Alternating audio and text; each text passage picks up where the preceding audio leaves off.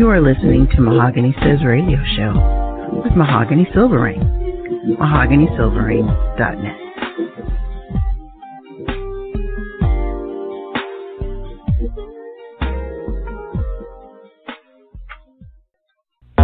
Hot Coffee, an interracial romance by Donna R. Mercer. Roman is a playboy, but one too many scandals has put his CEO position in jeopardy. He must find a nice girl, one that the board of Hemingway Industries would approve of, and get married before the new year. Kamaya is just the woman he needs, with her wholesome, clean image. Roman is the one man who has ever held a place in her heart, but she has no plans of marriage, only philanthropy. So Roman must prove his love and earn Kamaya's trust, or risk losing it all. Everyone needs a little cream in their hot coffee. An interracial romance by Donna R. Mercer. For more information, visit www.donnarmercer.com. Hot coffee. Get your copy today. Passion's Pride, Alejandro. An interracial romance author, Mahogany Silverring. Alejandro, the son of a jaguar king, who doesn't want to be king. When he has a premonition of a human woman's fight with drug coyotes, he rushes to save her. He takes her on the run to keep her safe from the cartel, who mistakenly believes that she has stolen from them. Alejandro and Regina fall in love. However, when his father is killed by cartel enforcers, Alejandro is forced to become king. But Regina feels unworthy to be his queen.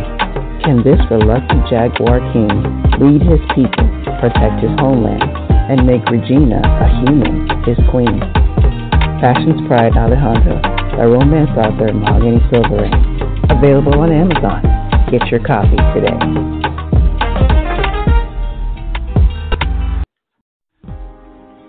You are listening to Mahogany Says Radio Show with Mahogany Silverring. MahoganySilverring.net.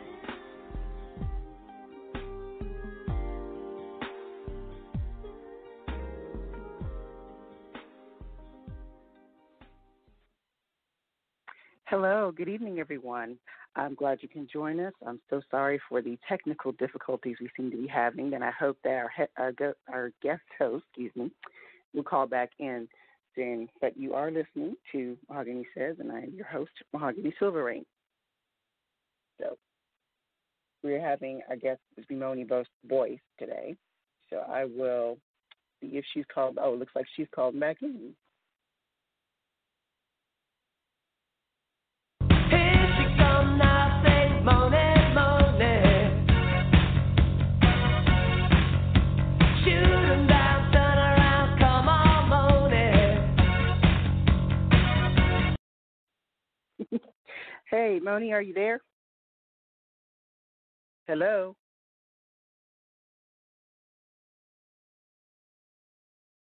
I guess she's not there. Just hang on just a few moments. We'll be right back. Fresh Meat, an interracial erotic romance by best-selling author Elle Loren. Spending Bike Week in Daytona Beach was supposed to be research for an upcoming movie role. Smoke had no idea all the perks of being an undercover biker would offer.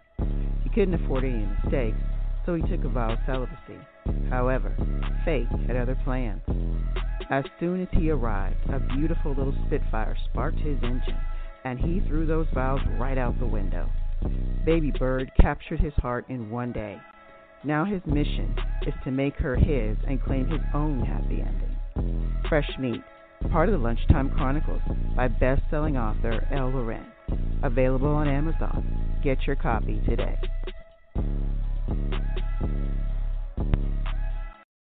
Here she come now, say Moni, Moni. Shoot 'em down, turn around, come on, Moni. Okay. Well, thank you all for joining us this evening. And Moni, are you on the line? Yes, I'm still here. Okay, awesome. Okay, well, welcome to the show. I'm sorry we keep rolling. We keep going. So, one monkey don't stop no show. So, technology. Exactly. We hate.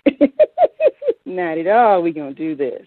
So tell us a little bit about yourself, Moni. I grew up in a military family. I went to University of Southern California for college. I went to film school there, and so worked in the film industry for 16 years. And then being the avid traveler that I am, I left the U.S. in 2016 to go travel full-time. I sold everything I owned and left the U.S. to go travel for a year. Wow. When I got back, that's when I got into writing. Yeah. So when you came back, you got into writing, and what inspired you to do that? Well, I had started writing before I left. I was writing fan fiction at first, and then I found the site where a lot of women of color were posting, like, original stories, and at first I just started out as a reader, and then I was like, oh, I'm going to write something. So I would literally, like, come home at night after working, like, a 16-hour day, like, on a set or doing an event or something like that, write, like, a chapter a night, and that's actually how I wrote Redemption of the Heart, my first book that I put out. Nice. The Redemption of the Heart, what was that about? So it's kind of a dark romance in terms of she is an ex-con who mistakenly killed somebody by being on the road drunk one night, but she was running away from her husband, who was abusive, and when she gets out, she ends up falling in love with this guy, and they don't find out till later on that they're connected through that unfortunate incident. And so it's kind of like, can their love overcome that? Interesting. Well, that's good. I like that. I like the forgiveness part, and then see if characters can be redeemed, especially if they're pretty bad. Yeah. Because, like, oh my God, some characters you read and you're like, oh, I don't think there's any redemption for this one. He got to go. Yeah, that's great. So did you always know you wanted to do paranormal stories, or? No, I didn't. Obviously, when I first started, I was writing contemporary. I've always been a big fan and reader of paranormal, but one day I got this idea for a story, and I was like, oh my God, I have to tell this. And so that was how the Oracle Chronicles was born.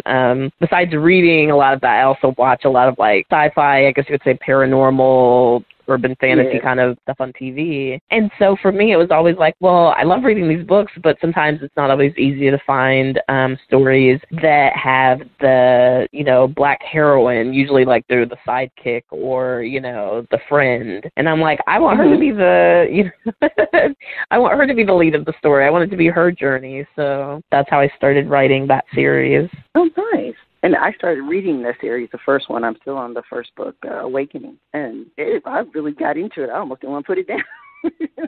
Oh, thanks. I'm happy to hear that. I will say, because of my film background, I tend to pace things because in my head I see it like an episode of TV. So it's funny, most people that read my writing, they're like, I could see that. Yes, definitely. You could definitely tell. I'm like, wow, this is a show. I'm a movie in my head. I mean, most of the time when I read, it's like that anyway, but this was like, seriously, I'm picturing what they look like.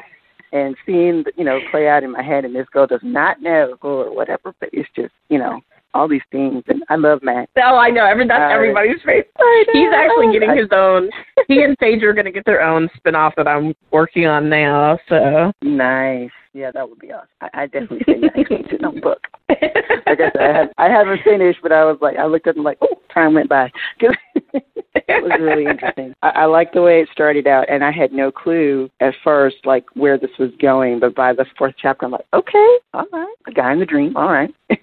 Yeah, I had a lot of fun writing this. It was what I do love about paranormal is like the world building and really fleshing that out, because there's always so much mythology and like vampires or shifters and things like that. And so I did a lot of research, obviously, like in terms of just even kind of gathering. It's like, okay, what are the mythologies, or what can I play around with and make like my own thing? So that was kind of fun of figuring that out, like what are the rules in my world that pertain to each, like the witches or, each faction. Because it is up to the author. I mean, seriously, you can create anything. That means I don't understand why people want to get upset. If she wants her vampires to sparkle like marble, let her do it. Yeah, her world.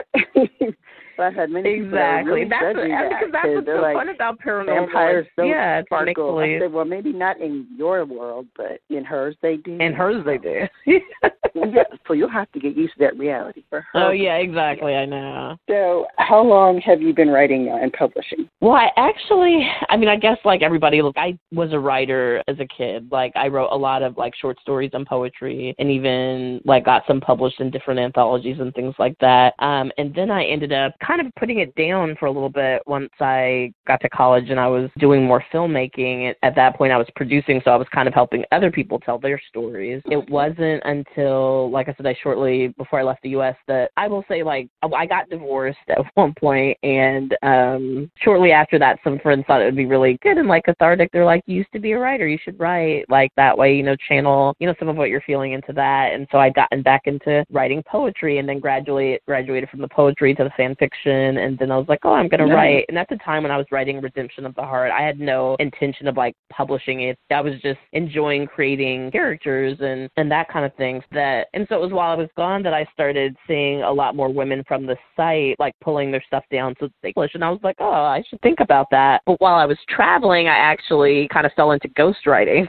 That was how I was kind of making some of my money, as I was traveling, was I started ghostwriting for people. So at the time, I still didn't have any books out, but I was just ghostwriting, and even once I got back to the U.S., it had become pretty lucrative for me, so I kept ghostwriting, and so I was still ghostwriting at the time I put Redemption of the Heart out. It wasn't until after that, and kind of learning more about the publishing world. I mean, having been a ghostwriter, I definitely don't frown upon it. I mean, I get, sometimes the demand, people want to keep putting stories out and they want to do it at a, rapid release. For me, it became a little bit of an, I guess you could say, ethical dilemma in my own mind. I mean, everybody has to make up their own decision, but for me, it didn't feel as right anymore. I mean, I knew, I was making money off of it. There was something about it that did not sit well with me, so I stopped. So what was it that bothered you about it, or at least for you?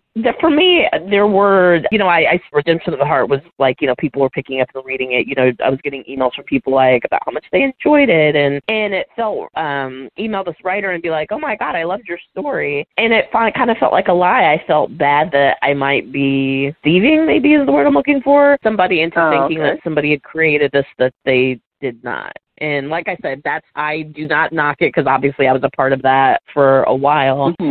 Everybody, hey, do what you got to do. Like, I'm not here to pass judgment. I just know for me, it felt wrong.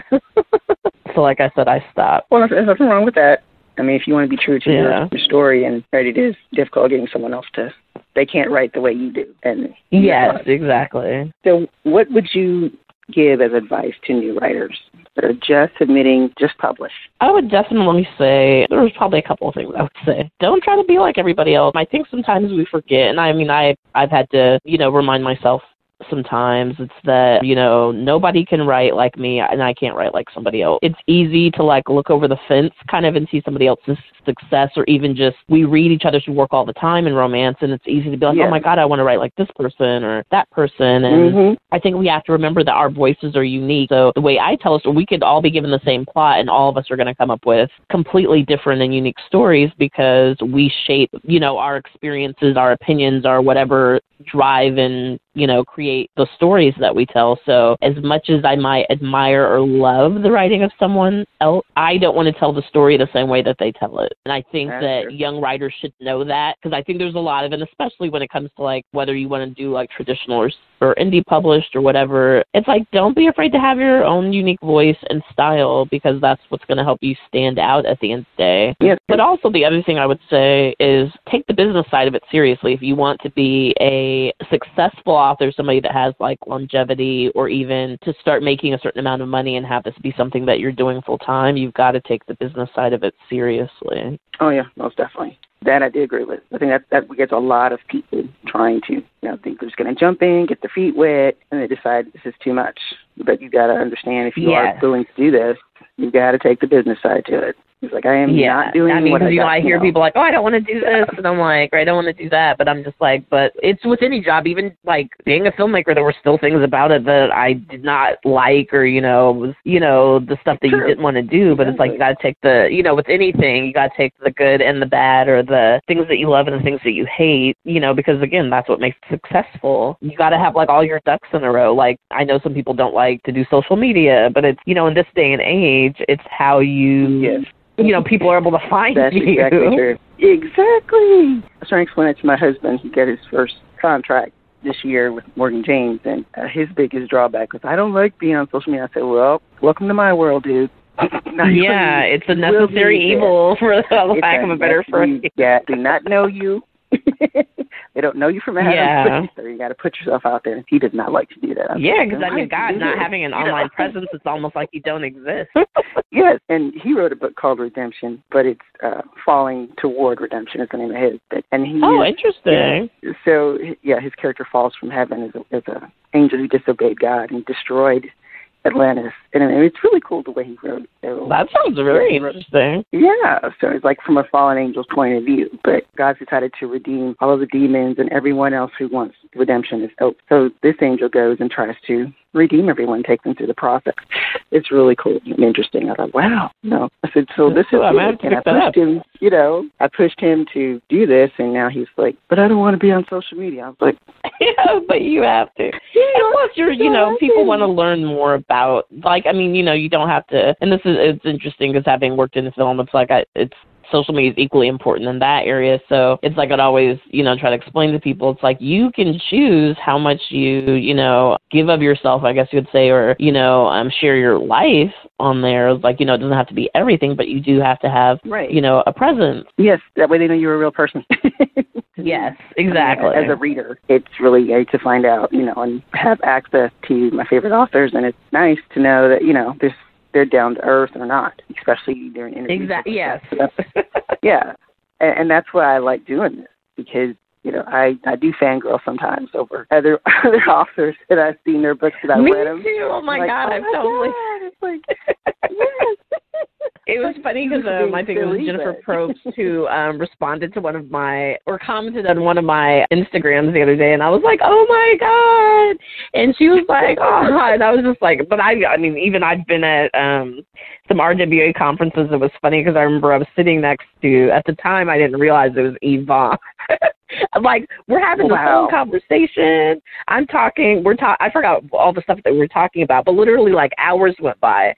And she got up to go do something, and somebody called her name, and I turned, and I was like the Yvonne that I rattle off all the books I'd read of hers, and she was sitting there laughing, and I'm like, oh my God, I had no idea. I was like, my sister and I read your books all the time. I was totally got a picture with her. Yeah, I was totally fangirling so hard. Yeah, it's easy to do. Yeah, when I such and such, or your book inspired me to do.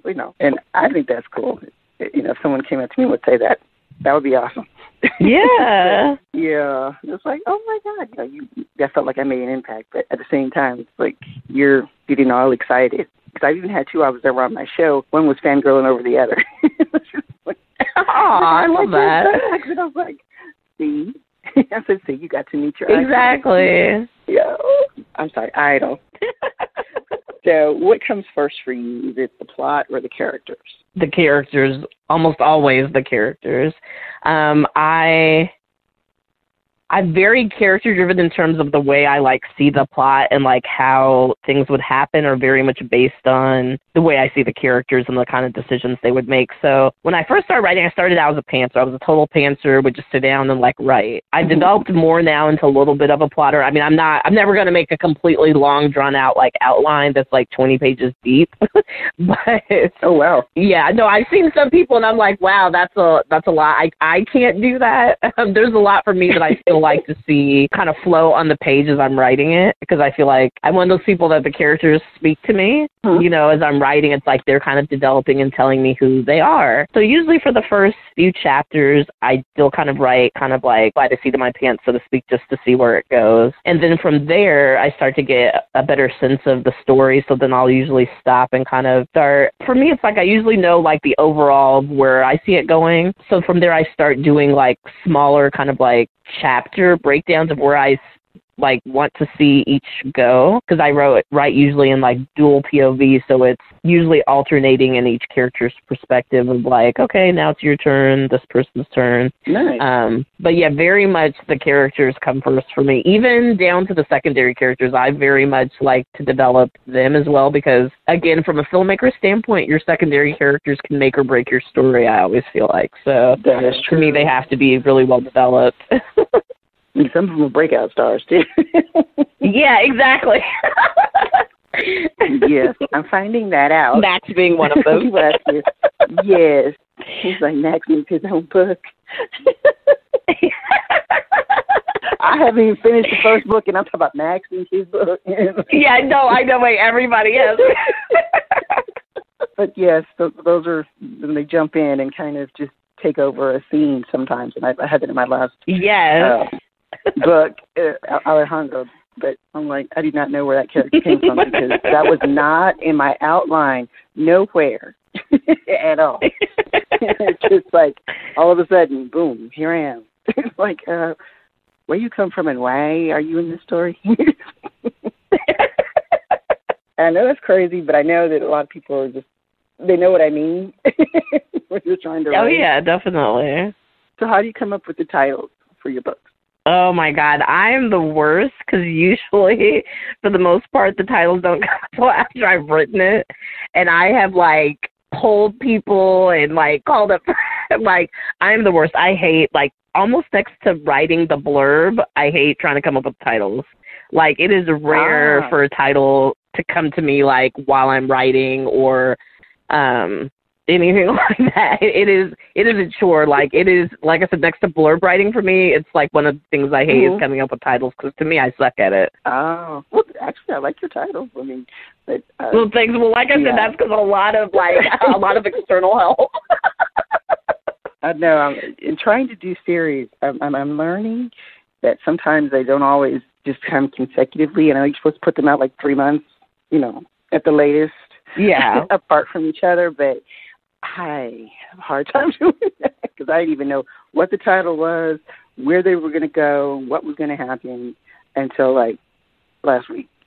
And I've been waiting. Writing the Oracle Chronicles actually is what helped me become a little bit more of a plotter because I was like, okay, if I knew there was going to be at least 4 books, but I was like, okay, what is the story that's going to take me to that point? So that did require a lot of me starting to, okay, what's the end game? Like, who are the villains or who turns out to be somebody that maybe we didn't expect and things like that. So I wanted to make sure I was dropping, like, those Easter eggs, those crumbs as I was going along. So that did require me to really think ahead a lot more than I had in the past. And so writing that actually is now kind of shaped my future writing in terms of, I mean, right now I'm working on a few more like contemporary series where I start on some of the spin-offs that I plan from the universe of like the Oracle Chronicles. Oh. But even with contemporary, it's like, okay, where are these stories? What are like it's funny because with a lot of my contemporary, they're more like standalones within the same universe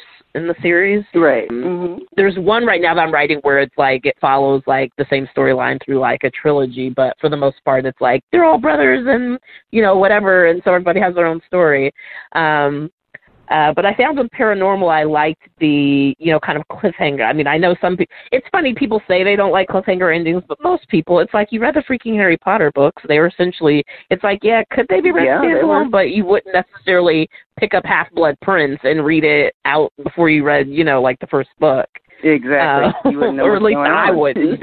At all. I would be totally lost. Yeah, exactly. And so I like those kinds of stories. Yeah. So it's like, you always hear that. Like, some people are like, I hate cliffhangers. I'm like, secretly you love them. It depends on the story for me, though. Because sometimes really? It's like, no. Come on. I could definitely relate. Because I'm thinking of books where I've literally wanted to chuck the book across the room. Exactly, yes.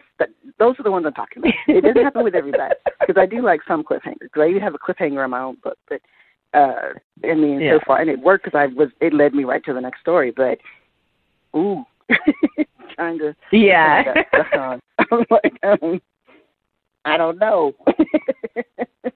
Like, oh, now y'all decide to be quiet. Wait, you want talking now? Exactly. When I want to sit down and write. Everybody quiet. So how do you handle writer's block? Or does that even happen with you? It's funny. It's not so much blocking of, like, I don't know what to write. It's I get bogged down in sometimes, like, the words or how I want to say it. So sometimes I get stuck. Like, because it's like I'll have it outlined out in terms of what needs to go in the chapter or what's coming next. But then I start getting bogged down in, well, wait a second, I wanted to use this word or have it happen this way. And so I start to get blocked because I get overwhelmed by like, okay, wait, that's not the way that I want it. Because it's like I've written something and then I'll come back and look at it. And then I find like 20 minutes have passed where I'm stuck on this sentence, where I'm just like, okay, I either have to like put this thing to the side, because I tend to write linearly. I usually don't write out of order almost ever. So I usually write very linearly. And so occasionally when I find myself blocked, I'm like, okay, I'm getting stuck in the weeds, and it could be like tomorrow and I'm still going to be in the spot. So I either have to put this to the side and work on a completely different project, or at that point, like I said, make the concession of like, okay, I know I want to keep writing in order, but if I'm going to make progress, I've got to move a little bit ahead and come back to the scene. So I usually just try to, and if that doesn't work in terms of either just like jumping to another scene or even working on another project, a lot of times, like I'm very, like I love the arts in general. I mean, from films, music and all that. So sometimes I might put on music or sometimes I might just be like, you know what, it's time for a TV break. Like, let me go, sit and watch, like, one of my favorite shows and, get a sense of some of their storytelling and really, so it's not, I don't, as a filmmaker or anybody who's created that kind of content, I almost never really watch something without, like, kind of seeing and, like, looking a little bit deeper to see, like, oh, they chose this camera angle and that can be a little annoying to other people I watch TV with because I make comments about those things. But that's always interesting to me. And again, as somebody that creates, like, I like to see the choices, because then it helps me thinking of, like, why did they choose to do it from that angle or to tell it from that person's perspective. And sometimes that helps me think about maybe what might not be working or why I feel blocked in that particular thing I'm working on. Oh, well, see, that's interesting, because I want to actually learn screenwriting because I do have a story that I want to see it. I actually want to see it on film. Just, I mean, as a movie or a TV series, I can see it. But it's like, I do not know. Oh, you totally write it. Because I mean, the story is written, but I have to learn how to write it as a screenplay, I guess. And that's one of my things I would like to learn, because I do look at angles or why they're standing there, and I picture the whole scene in my head, which is weird. Yeah. Which is, writing. I try to make don't let anybody tell you it's weird. I freaking love that your brain thinks that way. It's like, because people tell me when they read my books that they're like, I can picture myself there. I feel like I'm there. I can smell it. I can taste it. And that's because I'm a sensory. I'm describing everything in the room, what they're standing next to, what's this, and because that's how I see it. I'm looking about the room, the characters, and I'm looking at. So I think it's kind of weird, but I guess after talking to you, I don't feel weird anymore. About doing that. No, not at all. I like doing that. I was like, what's this in here? And I look for Easter eggs, when I watch a movie. So it's the same thing with writing. Yeah. And that's like my favorite thing, especially whether it's, just one movie or like you watch the series and then you go back to see the things where they planted all the Easter eggs for you to find later when you watch it. I love that. See, I do too. See, okay, now I don't feel so bad because not everybody does that. But yeah, I love looking for that. And that's the little YouTube videos. They're like, so what you missed when you saw the movie. Yes, exactly. Yeah, I love watching those. I was like, spoiler alerts, Mom. I'm like, no. I've already seen the movie. Not spoiling. Yeah, exactly. I want to see what I didn't know. Yeah, because I'm always interested in why people made the decisions, why a director or a writer or whoever, an actor made the decisions that they make, like how to tell or how to portray a character a certain way, or why, to choose that character to tell that part of the story and different things like that. I always find it interesting and fascinating. I do too. But what irks me to no end, being former military, when you have a military character, why do you have them with a hat on? You sound like my dad. My dad does, because my dad was Air Force, so he's the same way. Don't do that. That's not what we that's did. why to this day I refuse. I'm like, I am not writing any military characters. It's like, even though my dad was in the Air Force, I was like, I'm staying away. I know it is, or their insignia is wrong, or their gig line is off from the uniform, and it's like because we learned all these things. It was drilled into us to face the training. So that is and the thing.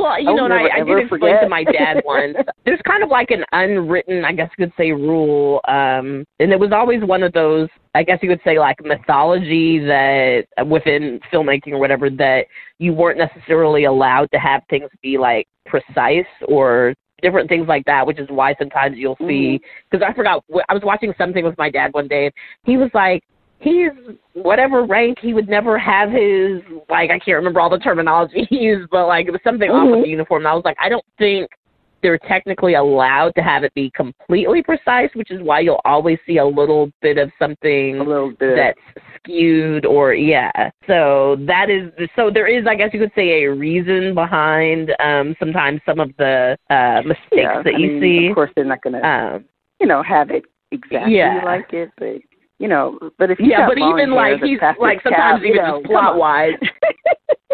Exactly. That's also true, I think if you just make do a really great job, but there are several of them that are just like, oh, no. You're like, who's the consultant on that? Right. What consultant did you get? And some of you can tell they had one because, it's but I digress. I could talk about this all day. So. I know, right? So what time of day do you usually like to write? During the pandemic, like, God, I got to get better about, like, getting up. I could literally, like, sit at my computer all day these days. But typically the sweet spot for me is actually, like, super late at night. I'm a little bit of a vampire. I will write. Me too. I usually sometimes start writing at, like, to me, as early as, like, 10:30 at night. Usually sometimes I won't even start till, like, midnight. And I'll write until, like, 6 o'clock in the morning. Oh, yeah. Because I'm just, like, I don't have the distraction of, like, my phone dinging from every notification coming from social media. I don't have to worry about people phoning me because most everybody's asleep. There you go. Yes, house is quiet. Even dog is asleep and not barking. Exactly. So, that's just the best So it's just me and my brain. I know. I was telling my daughter the other day that I think my internal clock's off, and she said, no, that's just people thinking that they have to be up and working at a certain time that comes from having a work day. She said, but actually, your body knows when it's the best time for you to be creative or the best time for you to do this or that. And it's like, oh, you sure you said that? I like her perspective. I never thought about that. Okay, where'd you learn that from? She's like, I read. And she walked out. Okay. So I read too, but I haven't read that, but thank you. She does. She's a sweetheart. She does a lot of stuff like that. But she's also, she has a form of autism. And she is on the higher end, I guess, of the scale. Highly functioning and highly intelligent. And she's, I mean, just the things level-headed out of all my children. Just go get her, knows what she wants to do, has everything planned out.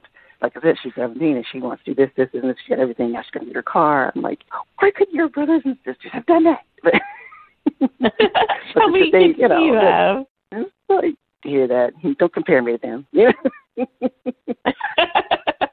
How many children do you have? I have 6. Aww.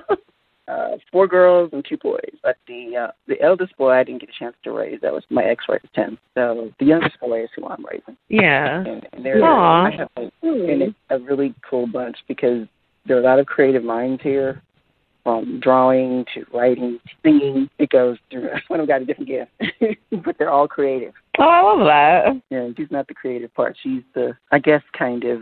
I tease her. Analytical. She's, yes, very analytical. And I say she's Spock-like for people who like Star Trek because I am a Star Trek fan, and she's my Spock. I love that. I'm a twin, so like both of us have very different like ways. Because my twins are lawyers, so she's definitely very analytical. So what's that like being a twin? You know, it's funny because growing up, I think there's a lot of things that I was unaware of in terms of, you have like this built-in best friend because we're very close. And you have kind of this second-hand way of speaking with each other and dealing with one another. And sometimes it can be, I think, alienating to some people, especially when they're around and it's maybe just like the two of us and one other person because whether it's like we're fighting or we're doing something like, it's weird because it's like, that's what I was born into in terms of our relationship. And so it's interesting when I'm dealing with other people, and sometimes I have to be conscious, like, oh my God, I'm not like making you feel uncomfortable, or, you feel like you're a part of like the conversation or the whatever, especially when it's just like the two of us and one other person. Because like I said, we have a tendency to, very much like, it could be something. I feel like, have you ever seen that movie Four Christmases? With Vince Vaughn and Reese. So there's that moment where they're playing the game with his brother and his wife, and it's all these things like, the sock on the dresser, and he's like saying words that you're like, how is he getting that from that? That's like literally sometimes our conversations, and so people are like, what is going on right now? But you guys, and so a lot of times I try to be very conscious of like, okay, don't go into like twin brain, I guess you could say, when I'm around so many other people that, it might feel like, okay, there's other people in the room besides you guys. It's like someone speaking a foreign language. We are. I mean, and plus we're very competitive with each other. Oh, really? Oh, that's interesting. Oh, yeah. I remember we did a marathon together some years ago, and we were both like really hurt. Like, I mean, I don't know if you've ever done one, but your body is like broken after a marathon. And so we had to take ice I've only done a 1 mile. And I was literally like, I have to outlast her by like a minute. So if she did, 9 minutes in the ice bath, I have to do 10. If she's done 10 push-ups, I have to do 11. Wow. Yeah, that is competitive. It's very competitive. But no, we love each other. But it's been great. It's nice to have that kind of thing because it's like it keeps you like motivated or, pushing forward to do like the next thing. So we're always very much like encouraging of each other. Oh, that's good. Does she read your book? Oh, yeah. She's definitely. It's funny because she's like one of the people I bounce a lot of ideas off of from time to time because she's an avid reader of romance. So it's always nice to kind of like, well, I was thinking about this. Tell me how you feel about, She's actually the one, too, that actually helps me come up with better titles because, like I said, if I were to tell you some of the ones I've come up with in the past and she's like, no, let me help you with this. Like, that is not what needs to go there. No. So you also do a lot of traveling. So what are some of the places? Yes, I love traveling. Ooh, let's see. It's always, because I have different reasons for loving a lot of the places I've been. For instance, when I went to Egypt back in 2015, I had just went natural. Wow, Egypt. And so I was, at that time I was like 35 years old. I'd had relaxers most of my life, so my hair had been like, straight, and, what the beauty standard is, that we've been fed. And so I was just going through this period of like, oh my God, am I going to go back to the creamy crack? Am I going to like ride this out? And like, and it was funny because we're there and all these, all the, Egyptians and stuff, they would comment. I mean, not even just the women, but the men would be like, oh my God, your hair is so beautiful. And, and it was kind of like I needed that, like, to remind myself that, yes, our natural hair is beautiful. And so it was amazing to be in this other country and have these people like, oh my God. Yeah. I know. I wish we had more of that in this country. Yeah, me too. But now I'm definitely like hashtag big hair don't care. Yeah, because we have to have laws that say we can wear our hair natural. I used to be a flight attendant. Yeah, tell me about it. The biggest thing, I had to straighten my hair. I said, well, then you're going to give me a pay bump or something because if I have to keep relaxing my hair to feel like your standards of beauty, I mean that cost me. That's $65 every 6 to 8 weeks and burns. Yeah, not only does it cost you, but just from a health perspective, because when you think about what's in a relaxer, I mean, I was trying to explain to somebody once, I was like, there's a lie. I was like, it could burn a hole in you literally if you left it on your, scalp that's too long. That's exactly right. Yeah. And so I was like, think about that, like what we have to endure to be accepted in terms of, from a beauty standpoint. I know. And a lot of people didn't understand that or even know unless they've actually gone through the whole process. And it's just, I went natural 10 years ago, and I loved my afro, but it got to be too much, so now I have it locked. Yeah. No, it is. That's what I was like, natural hair is a lot of work. Yes, it is a lot of work, and I kept I love it, but it's a lot of work. Oh, my goodness. Yeah, arms were aching, and I said, oh, no. Yeah, no, because I do. My hair is like thick and it's big, and like you said, days I have to detangle. Like I almost I don't want to do it because, like you said, my arms are like so tired. Yeah, it's like everything hurts, and I've had 2 neck surgeries, so everything hurts from the neck down, and I'm just no. Yeah, and I don't like to spend all day in a beauty shop. Yeah, I said we're gonna have to do something. Yeah, God, that used to drive me crazy. Oh yeah. My mom especially, you know how it goes. Like your appointment's at a certain time, and you go in there, and they got 2 people. I'm gonna get to you in 1 minute. But you were supposed to be ready for me when I came in. Like, yeah, exactly. You said 1 o'clock. Why you not ready? Yeah. No, but now I found an electrician. You are the only person in the shop, period. Yeah, no, I had found somebody like that as well. Yeah, she is like, no, you're not going to come in there and find nobody else sitting there waiting because she doesn't like that. And when we have our appointment, it is just us. And that is just like my time is just as valuable as yours. I don't want to be sitting here for 4 hours. Right. And she said she's a lot speedier that way because she gets people in and out, and it's not a big deal. And I'm like, oh, no more 4 or 5 hour beauty salon all day at the beauty salon on Saturday. Wasted your whole entire Saturday. So exactly. That we had growing up, because you know all those stories and everything. They sit into the dryer. Yep. I was little. I learned so much by sitting in the beauty salon. It wasn't even funny. No, that's real talk. Like, yeah. I'm 10 years old, looking at everybody, watching the ladies just talk freely as if I'm not even there. Yeah. And my mom took me every 3 weeks. We went to the beauty salon, me and my sister. Like clockwork. We knew, okay, this is Saturday. We ain't going to get nothing done today. we already knew. Because that was 3 heads, my mom and me and my sister. So we knew it was just, that was it. I brought books. Yeah. So I could read the whole time, and still listen, even though I'm reading, but I could still hear the conversation. They thought that dryer was exactly. Eavesdropping on everything going on. Exactly. But anyway, so tell us where we can find your books and if you have a website. Yes, so I do have a website. It's my name, moniboyce.com. I sell all my books wide, so you can find them on Amazon, on Barnes & Noble, Kobo, Apple, Google Play, and then even other sites like Walmart and Books A Million and things like that, especially if you're somebody that likes purchasing paperbacks. I always release a paperback copy of my books as well, so you usually can find them on ebook and paperback. Redemption of the Heart right now is the only one that has an audiobook. I'm about to put out the audiobook for Awakened within the next couple weeks, so I'm just figuring that. Right now I'm trying to do my research before the audiobook for Redemption of the Heart got licensed, so I didn't have to deal with where to put it. So this is my first time trying to navigate the waters of putting out an audiobook and making sure that I'm doing it correctly. So who did you use for your audiobook? This time I used was it Pink Flamingo Productions? Yeah, I used them for this one. Yeah. So I used so I paid for this one myself and everything, and they're the ones who did the production and everything on it. They've done a really good job. Oh, nice. Well, I look forward to hearing them because I do every once in a while I listen to an audiobook. It's funny because it's I love them for the revenue stream in terms of books, but I'm not really a fan of listening to them myself. I know. It is kind of like this, if I'm not in a place where I can hold a book, it's nice to hear one. Yeah.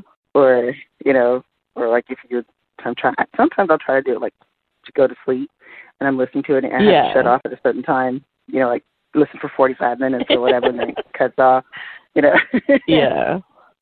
But it's like watching a movie in my head. To me, it's like watching TV. It's the same thing. But now I can hear the characters. It's not just me reading, but I can hear them. Exactly, yeah. So it makes the story come alive more for me. But yes, definitely. That's a new one. I used ACX because I only had one book on audio too, and they were pretty good. Oh, cool. Okay. I really like the I might have to pick your brain then because I'm just how do I, what should I use? Because I know there's Find Away Voices, and then now, for your audition, you're auditioning people to read your books and stuff, and some of these books, I'm like, you didn't really audition that person, did you? Because I have a book that I really, really love. Yeah, because that was the thing. Because I struggled even with, choosing my narrators, because I'm just like, oh, I want it to be amazing. But I think they did a really good job, so I'm very pleased. That's good, because I heard some of them, they're just, wow, like that is not what I expected. Or they have a really nasally voice. And you just... Yeah, it didn't meet your expectation of what you had in your head for, what you were. I know, I know you had to hear this woman audition for you. And you still let her read. That's interesting. Because, you want an engaging, soothing voice when you're reading, and then a voice that actually acts like the characters that they're portraying, especially the actors. Yes. Those just so I was very fortunate to find Tony because he was amazing with his accent. And he had actually spent time in West Africa, so he knew exactly what I was talking about. And I was like, oh, awesome. Yes, so great. Because he nailed it. I was like, and he's from England, but he also did an American Southern accent very well. I was like, I can always do our accents, but we can't do theirs. Right? I know, that is so true. It's like they do ours perfectly. I would have never known some of these actors are English because I thought, when I'm watching them, act, and then they're offset and they have an interview, and all of a sudden they're like, "You're English? What do you mean? What is this?" Yeah, because I had a friend who was watching, I don't know if you watched the show Snowfall on FX, and she didn't realize the lead guy is a Brit. I didn't know he was English, too. I didn't know. Yeah, I watched an interview with him, and it was his interview that I saw where he's like, nope, he had a rap star. That, coach, I know. I see that same one. Right, but I'm like, he's waiting for me down the lobby. Okay, I'm going down there because I'm threatened now. I feel fear because he told me to get down here. And I'm like, should I really go? Yeah. But but he does an amazing job because I would have never known. Had I not seen that interview, I would have never known that he was English or that he was just brought, and just came over here not even that long. So. Exactly, He picked up English. I'm like, oh, okay. Or American accent, I will say. Well, it has been great talking to you. And then that particular type of American accent, that's always when you have to get into the dialect of whatever region you're, Exactly. Because I know just all over America, we all have different accents here. And not even just a Southern thing, but just the Boston, the New York, the Jersey, there's even a Southwestern accent as well. Exactly. You all. I'm born and raised in the South, and nobody seems to believe me. I said, no, I'm from the South. No, you don't sound like you're from the South. Yes, I do. To me, but yeah, it's funny because usually some people are like, "Where are you from?" Because I feel like I hear bits and pieces of. I was like, "That's part of being in a military family." I mean, from living in California, I use "dude" usually after everything. I'm like, "Dude, seriously." And then I do say "y'all" sometimes when I'm talking. So. I know, especially bad during the Valley Girl thing in the '80s. That was so. Oh yeah. Like gag me. Yeah, I'm like totally for sure. Yes. Like, there is no way you're from here. I said, yes, I am. But that was funny. So I've enjoyed talking with you, and I hope you come back and get a chance to host with me when I'm talking to another author. Oh, yeah, I would love that so much. That would be so much fun. That would be fun because, you're, I'm trying to get brave to be able to do this on video, but I'm not there yet. I'm trying, but I'm not there yet. So I'll try to get over my bashfulness because it's like I feel natural, normal talking, but then I get, the camera on me, and I'm like, okay. What am I supposed to do here? Just treat it like there is a good friend on the other side of it. Do that. Well, thanks for coming on the show, and for those of you that had a chance to listen, I've been talking with Moni Boyce, who is a paranormal romance author and contemporary author and all-around lovable person. And she is one of my Soul Sister Romance authors that we have a group of us awesome ladies who's led by Trish Harley McCarthy. And it is great that I got a chance to sit and talk with you and definitely come back on the show. Yeah, thank you so much for having me. I had a really great time. It was so good. I mean, I know we haven't had a chance to meet in person, but it was nice to connect this way. Yes, definitely. So everyone enjoy your evening, and I wish you blessings, peace, and love. Don't stop now, come on, Moni, come on, yeah, I say yeah, yeah, yeah, yeah, 'cause you make me feel so good, well I feel alright, you're so fine, you're so fine, you're so fine, and I feel alright, I say yeah.